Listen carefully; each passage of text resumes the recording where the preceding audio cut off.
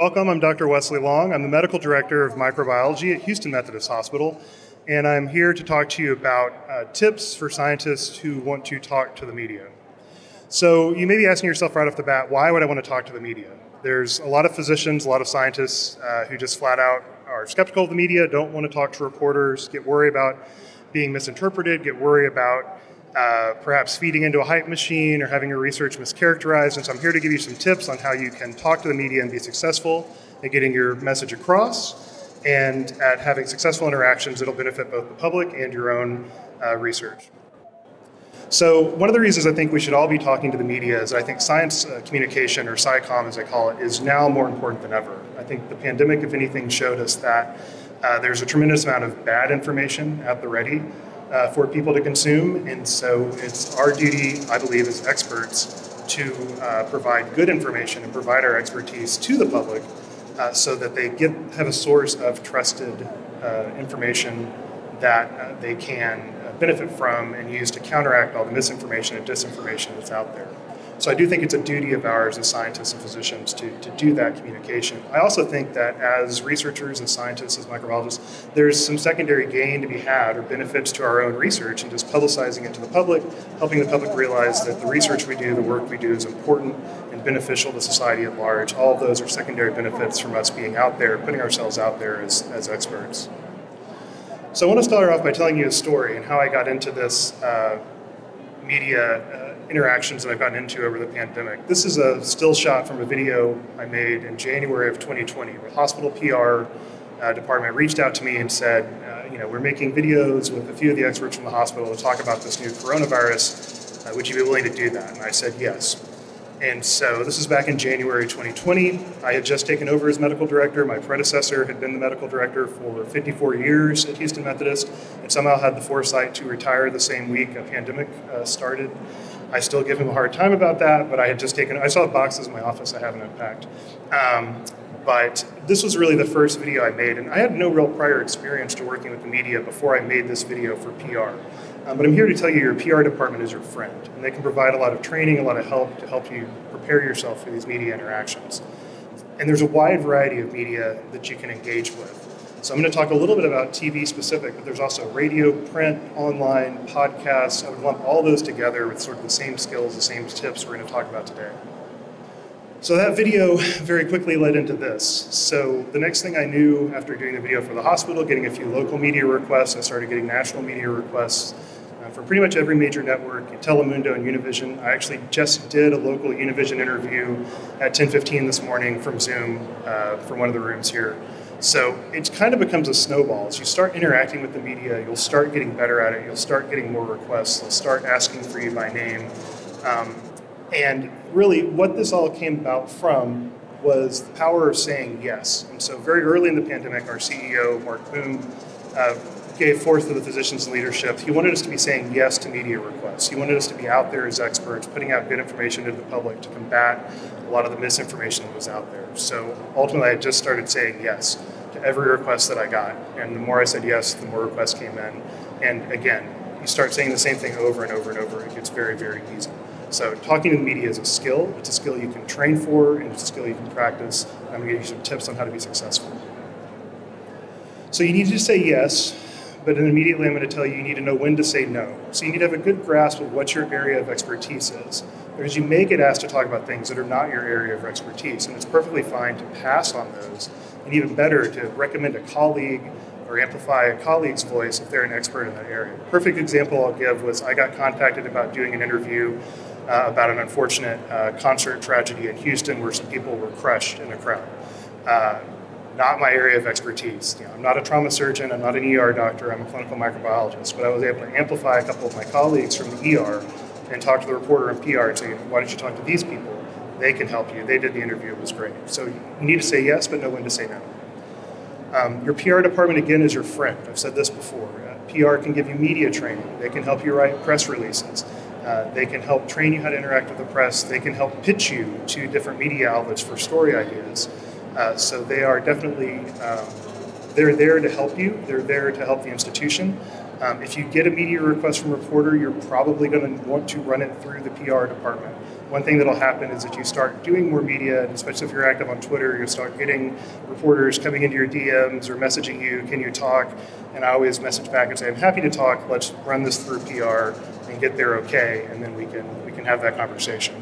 There's a lot of media and SciComm training. ASM has some webinars coming up on communication training for advocacy and other purposes. So look for things like that if you want to get that training. The most important thing when you get a media request is to prepare yourself. So you want to know, there's a few questions. If you have a good PR department, they'll already have asked, but you can ask yourself, what's the reporter's story? What's the story they're writing? What is the question they're trying to answer? In particular, what do they want to talk to you about? What is your expertise going to add to that story? And so once you know those questions, you can start thinking of, what are the potential questions you're going to be asked? What are your answers? What are some follow-up questions you may be asked? And really start developing a set of talking points. And you can even share those talking points. Sometimes you'll find you're sharing them amongst your institution to make sure that everybody's on the same page, that you're getting out a consistent message from experts from the institution.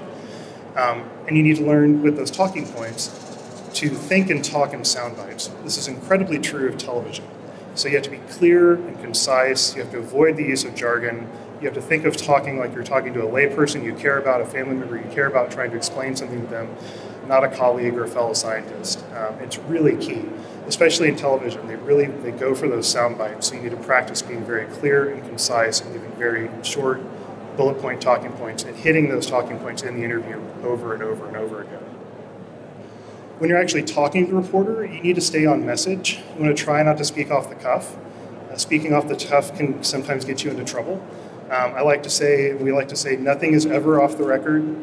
Assume that anything you say to a reporter can and will wind up in print or on television. So you have to be very careful, try not to speak extemporaneously or speak off the cuff. I try to avoid booking interviews late in the afternoon because I tend to be a little bit more tired, I tend to be a little bit more relaxed, and I tend to sort of wax poetic or say things that maybe I wish I hadn't. So you just have to know yourself and just try to stay on message, try to stay on your talking points, and try not to speak off the cuff. And again, anything you say to a reporter can and will likely end up in print or on camera.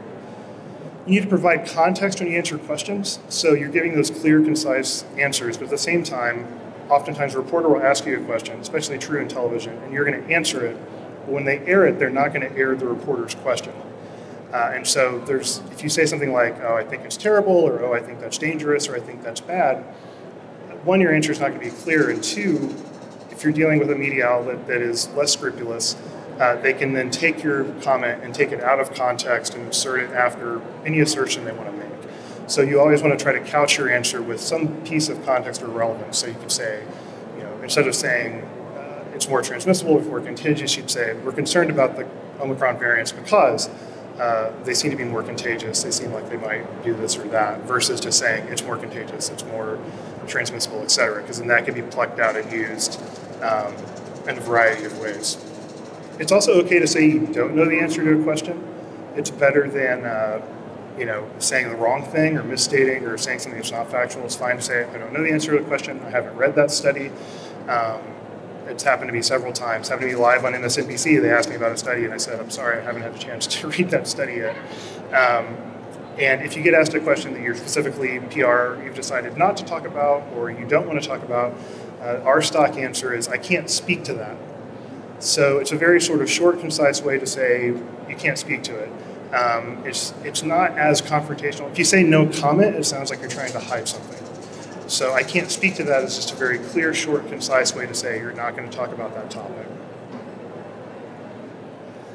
This is an example of something I did recently for the AP. I just want to throw in that talking to wire service reporters like the AP, Reuters, et cetera, is fantastic because it then gets picked up by multiple outlets around the globe and you get huge viewership out of those, more so than just doing a local affiliate. Sometimes you may be lucky enough to get written questions from a reporter and be able to provide written responses. This is more true of freelancers, online reporters working for websites like Healthline, et cetera. That's the exception, not necessarily the rule. So if you're talking to a newspaper reporter, other reporters don't expect to get the ability to look at what you said or edit your comments. That's really uncommon. But in online outlets with those freelancers, it's a little bit more common because they generally want help fact-checking to make sure they got it right. Live interviews can be scary, but they're also fantastic because they can't soundbite you. So live interviews are some of my favorite interviews to do because they can't shut me up. And I can basically answer, give the context I want. I don't have to worry about me taking out of context. I don't have to worry about Anything I say not being used. I will warn you, especially in television, you're going to do a 15-minute Zoom interview, and it's probably going to translate into about 15 seconds of on-air quote or on-air time. So don't be disheartened by that. It's just the nature of the business. You may talk to a newspaper reporter for half an hour and wind up with one or two pull quotes that are used in the story.